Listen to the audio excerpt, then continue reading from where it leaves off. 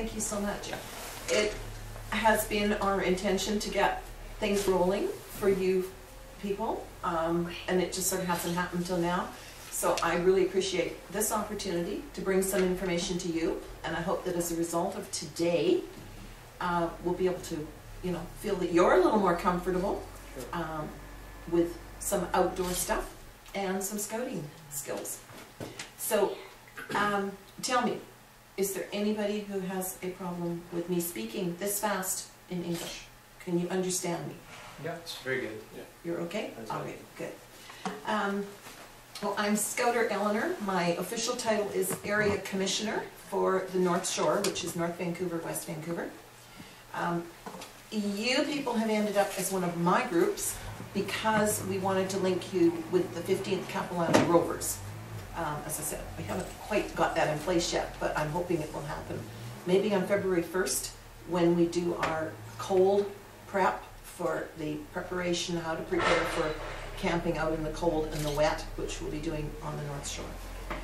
I have with me today Scouter Ismat, who is a cub leader, her daughter Jasmine, who is the cub, Scouter Craig, who is also a cub leader, and his son Noah, who is a scout with all of these people with the 15th Capilano. So we have in the 15th, we have all the sections that is. We have the beavers, who are the little 5, 6, 7-year-olds. We have the cubs, who are 8, 9, and 10. We have the scouts, 11 to 14 years old.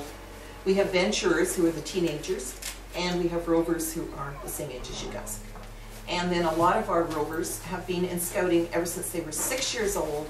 So they don't want to go elsewhere. They don't want to just drop scouting. And so some of our, quote, rovers, many of them are also leaders with the other sections, but some of them are in their 30s. Some of them are in their late 20s. Scouts Canada says rovers are 18 to 26 years old, and after that, to be in scouting, you need to be a leader. Well, we never say to anybody, go, you can't stay any longer. We always say, stay and join us. So we have some age discrepancies, but that's okay, because it's being part of a family, and that's what scouting is. We're all a family. We have fun together. We learn together. We get out and do things together. So that's what we want to bring to you today, is just learning how to be prepared for going out that door and doing stuff out there that's fun. So we're going to start off with hiking gear, and this can be, some of this will be for an extended hike of a couple of days, but the basics, even if you go for an afternoon hike for an hour or a couple of hours, the basics are here, and that's what we need to learn about. So I'm going to ask Jasmine if she'll start us off with... So one of the important things about camping is knowing what you have so that you don't pack. So, like,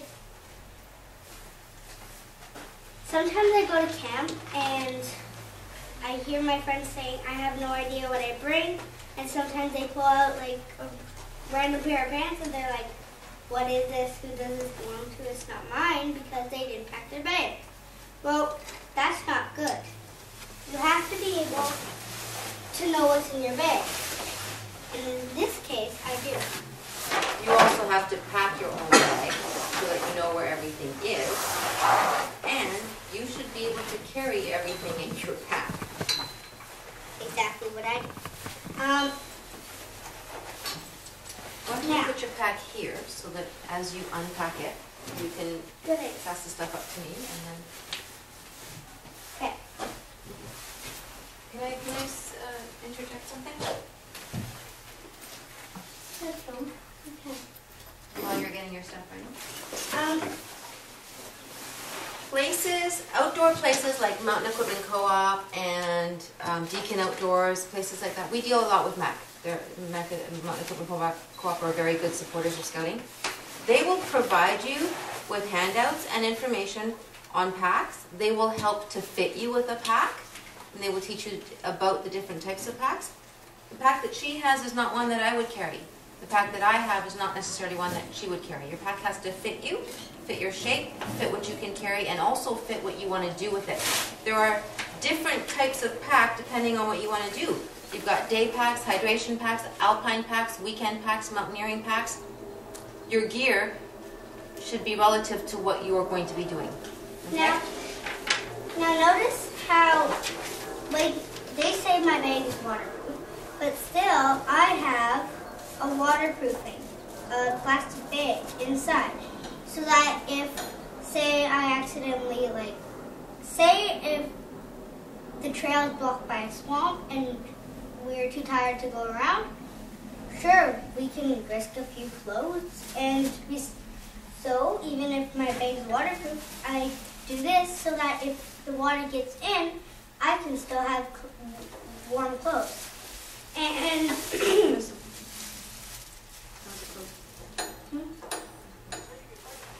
I'm going to point out a few things. Jasmine's been doing this for a while, so there's some things that she just does automatically and may not think to tell you about it. So I'll be interjecting here and there. yes, Let's move your pack a bit closer. Can we do that? Can you move a bit closer to you? Whatever's easier for you. If you want us to stay here so that we've got the light. okay. She lined her bag with a garbage bag.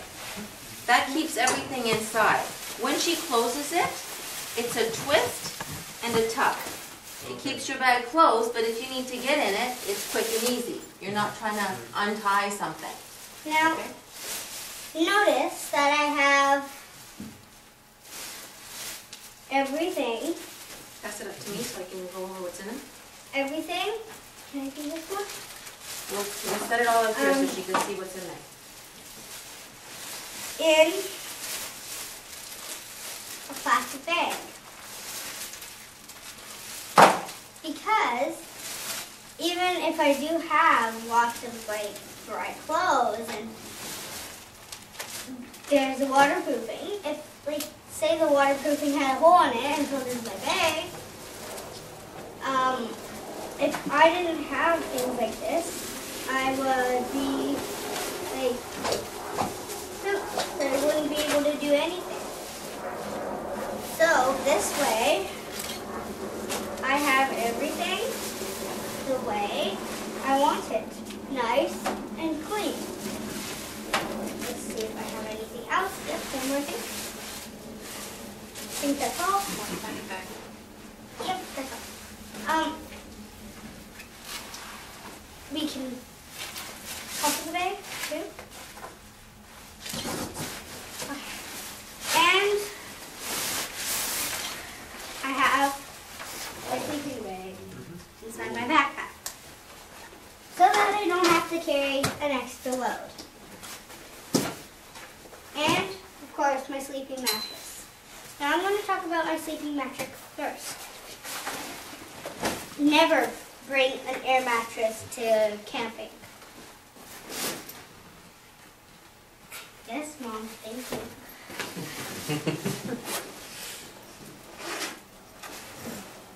Oh, yes, Oh, of course. and that is first aid bag or? Yes, a first aid bag. There are different levels of first aid, and I'm level 1 first aid. So my standard first aid kit contains of only what I need. My mom has everything from tiny bandages for little pricks to pressure bandages and things for broken legs.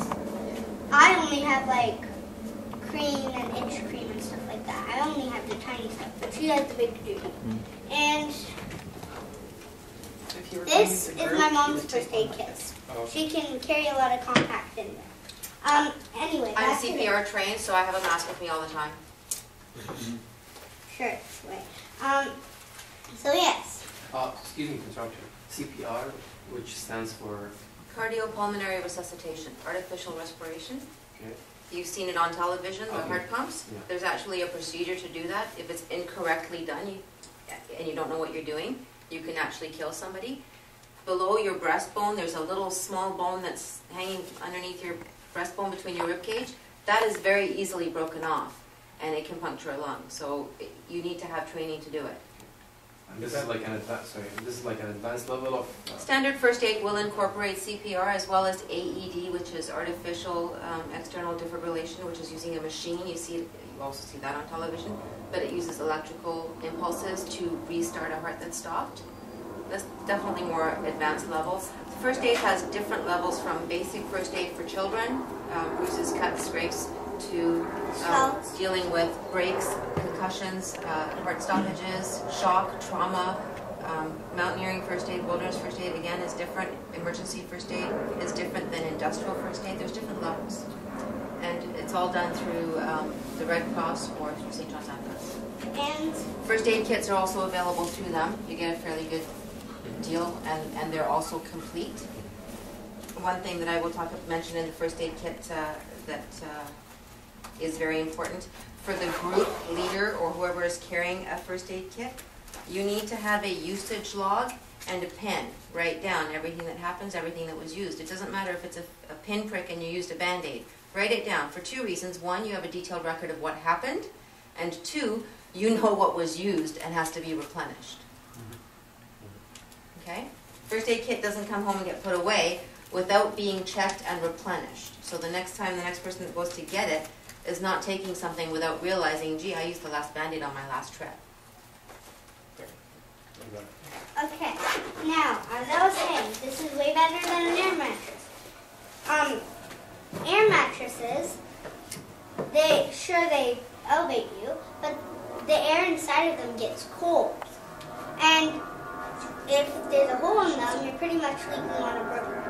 You're pretty much the same well-being as sleeping on the floor by itself. So this has a foam core to keep the air inside warm. It can still go up, and it can't get holes in it. So you can go get some prick it, but it doesn't get holes. And notice that everything is in a plastic bag, because if anything here gets wet on my bag, these won't get wet. Should I do the first aid kit or the clothes first? First aid kit I've already done. I mean, emergency kit or clothes. I'm gonna help you along just because we need to be mindful of our time. Okay, so Okay. Jasmine talked to you about the sleeping mat. This one actually does not weigh very much. Catch. Okay, it's very light.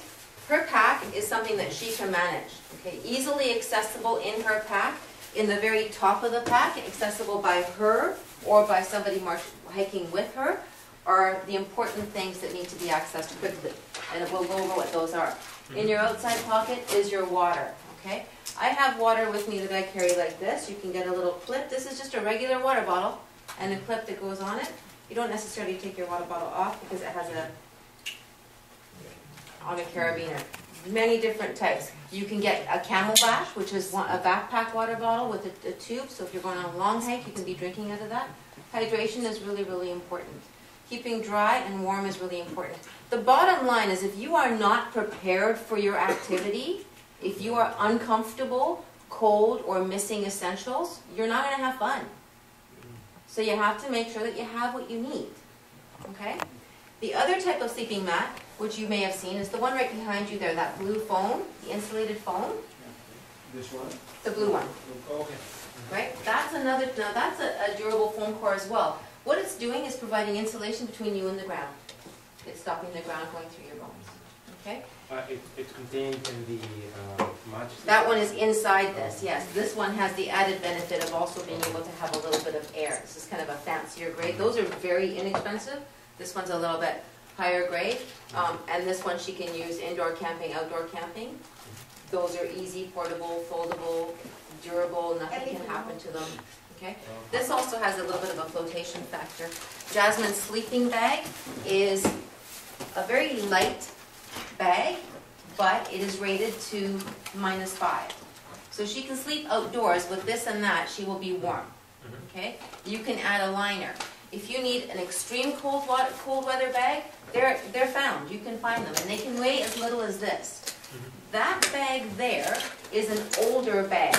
It has an inner lining, an outer lining, and a plastic bivy sack. You can be sleeping in -40 in that and still be fine. But just that sleeping kit weighs as much as her entire package and bag together. Okay? So you have to think of the transportability factor as well. If you're going on horseback, or you know, you have a drive into a facility, fine. Yeah, but when you're on with like as a backpack, that's If you're dog sledding into your area and you've got a sled to pack your stuff in with, fine. You need to be relative. If you had to carry that too far, you'd end up putting it down.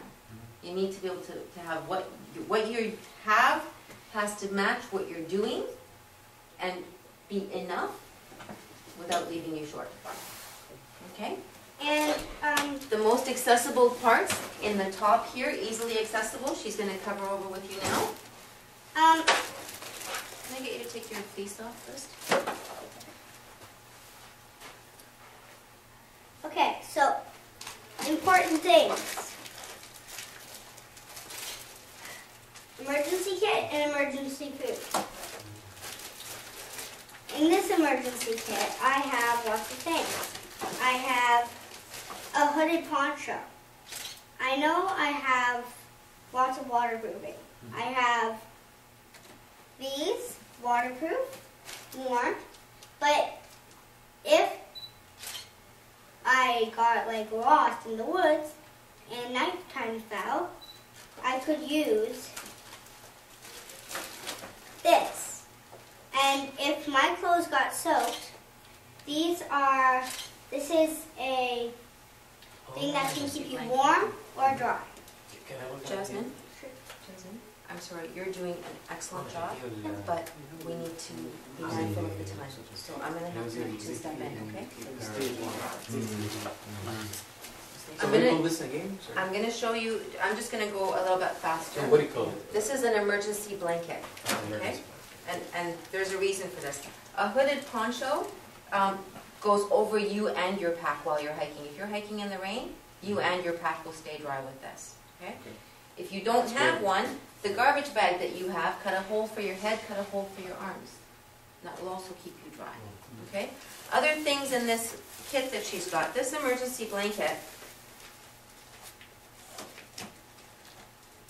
has not been opened. Do you need to open it? I don't need to, but I'm going to so that you can see it. I want you to use mine.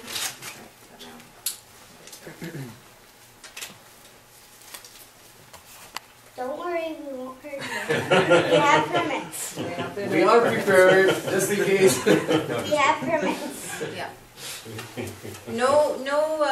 You should not carry a knife unless you know how to use it. And there's different types of knives, which we'll talk about as well.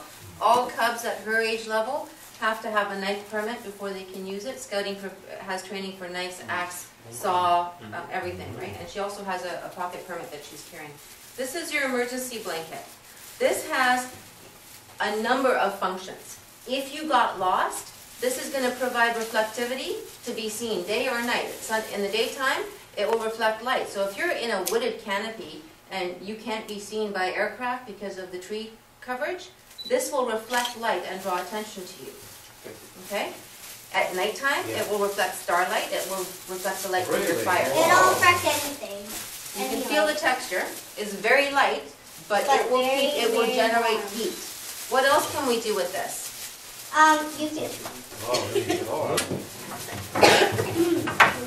You can use this. Like, say it's really, really, really hot outside too. You can also use this to keep you cool because it reflects the sunlight. As much as it keeps heat in, it will also keep heat away from you. You can use it to build a shelter. This is a walking stick. These are priceless. It will help you walk. Somebody falls down, helps you get them out. You can reach things. You can prop things up. You can build your shelter with it. You can stoke your fire with it. It gives you balance. Multiple gives you control. purposes. Yes. Yeah. Now, So they're priceless. It's also a weapon. We don't necessarily want to show that it's a weapon, but it's something that can be used for self-defense should the need arise. Like against, you mean like against, like let's say. An animal? You're going hiking. Okay. You're not in human territory anymore. You need to be prepared, which is why when you are hiking, you need to keep everything bagged. The other reason for having everything bagged, you're welcome to keep this. Thank you so much. I'll keep it with They're very hard to fold back up and stick into those little, it's my contribution. Everything should be bagged. And this is not the food that you're going to cook and eat. Okay. This is what stays in your emergency kit, in your pack, somewhere down at the bottom of the pack. If you get lost, this is what will keep you alive. This is what Water and nourishment. And hopefully a little bit of knowledge about your surrounding foliage so you know how to forage, what shoots and trees and leaves are edible, where to get water. Water purification tablets are something that can be kept in your kit as well. Okay? Do you consciously pick up those items, like in order to provide you with essentials? This is for emergency if you get lost. This is not going to be your nourishment. We're going to show you how to cook at a campfire. Okay. I got Maybe the plastic I mean that should be specific type of Yeah, like food, stuff, or just Something that is individually wrapped, that can stay, that doesn't go bad. Chocolate is great, however, if it's too hot, it melts. Fruit leathers give you, so you want something that gives you high calorie, high energy. Yeah. You're looking for calories, you're looking for fuel for your body. Nuts, chocolate, Absolutely. stuff Absolutely, yeah, okay? Keep it bagged, okay? Bagging is going to keep it safe and keep it from smelling. Anything that smells will attract wildlife, okay? Including, There is some water. This one. your water is here, Oh. your water is in your pack, your water is water purification tablets. This has, this has fruit roll-ups, this has granola bars, she has chocolate in here, she has kid stuff. I wouldn't have this, I'd probably have fruit leathers and, maybe some nuts and seeds, some dried fruit, that kind of stuff, okay? Or is that just the same as the Granola bars are good. Yeah. Really good. Yep. Always, And they freeze, you can still eat them, easily. Your toiletries, soap is great, body wash is better. okay. It's easier, it's contained. There's no wastage, you can use a small amount. Keep it bagged. Even toothpaste and body wash and soap will attract animals because they can smell it. Even something that we think is odorless is not odorless for them. Okay?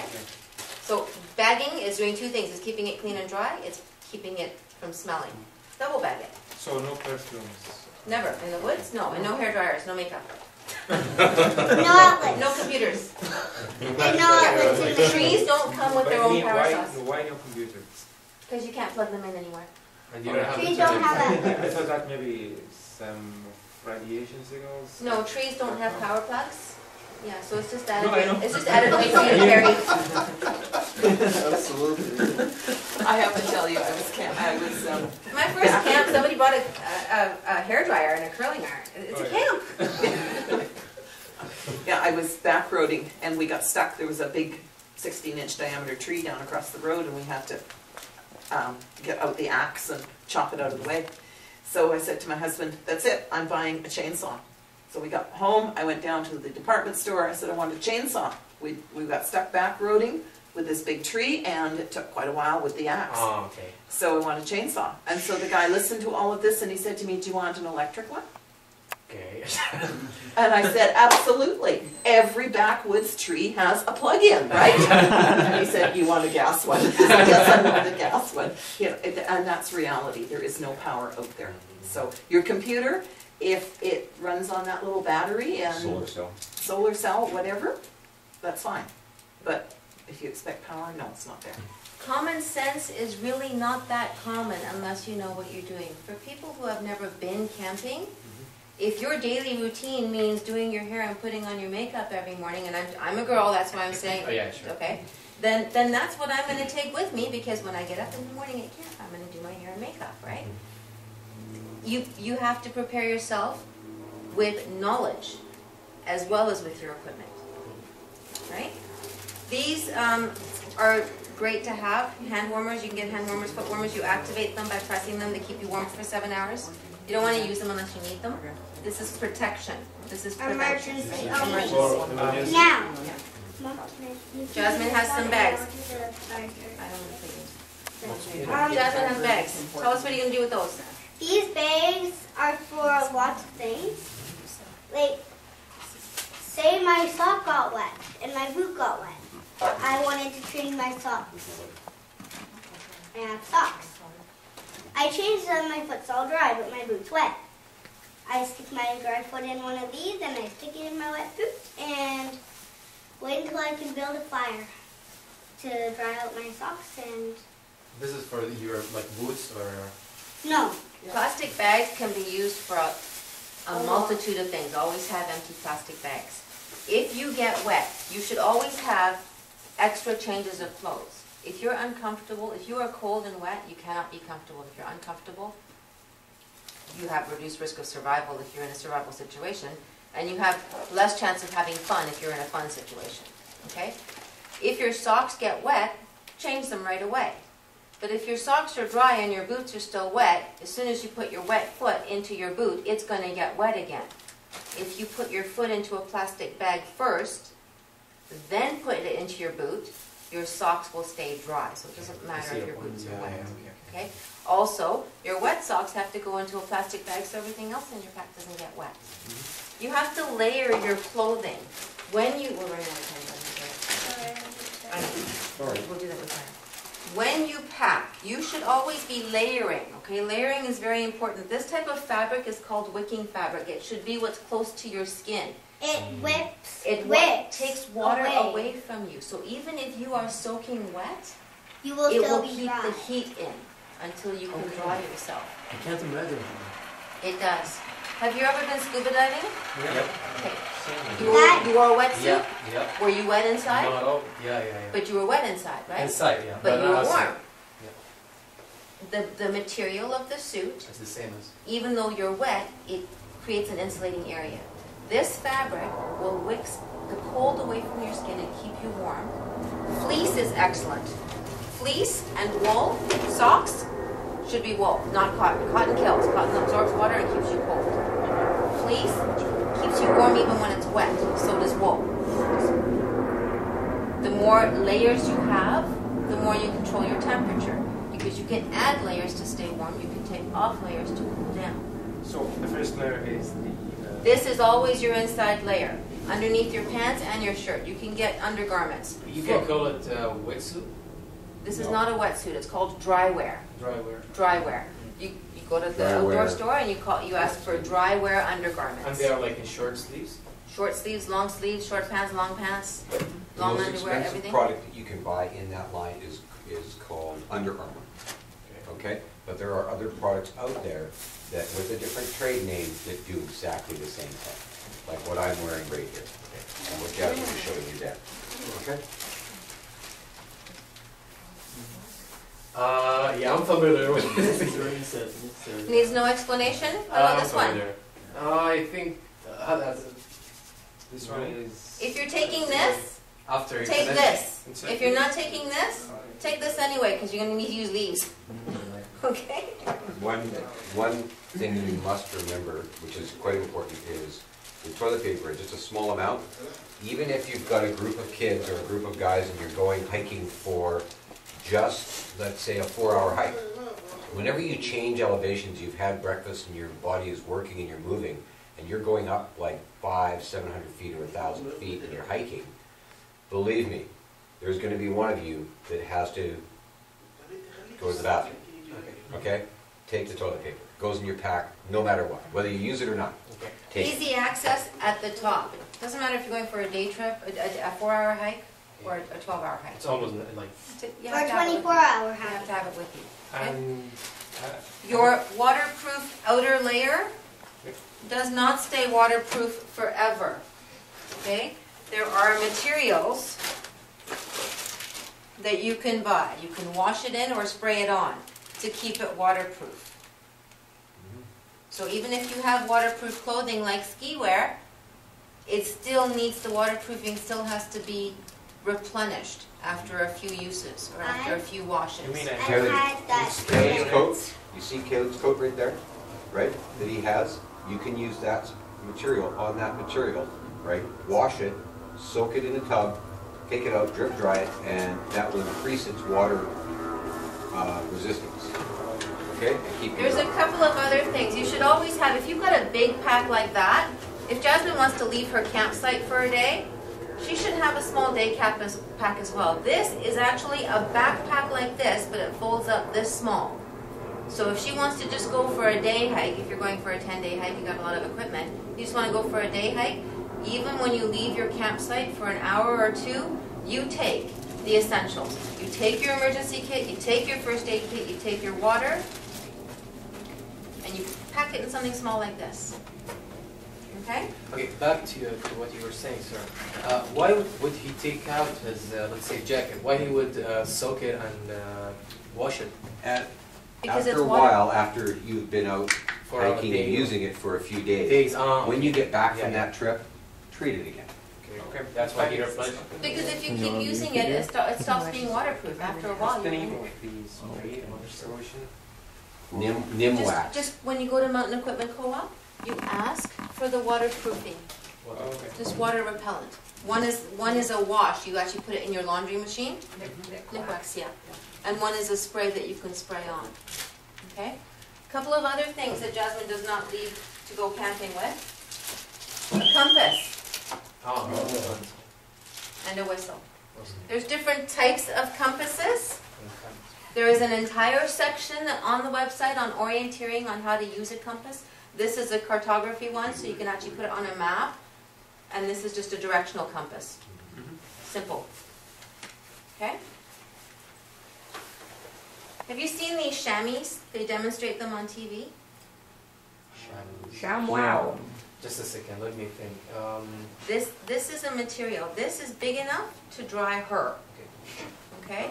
Something else. If her clothes get wet, you roll your clothes up in it, you wring it, it will help to dry your clothes faster. This dries very quickly, exactly.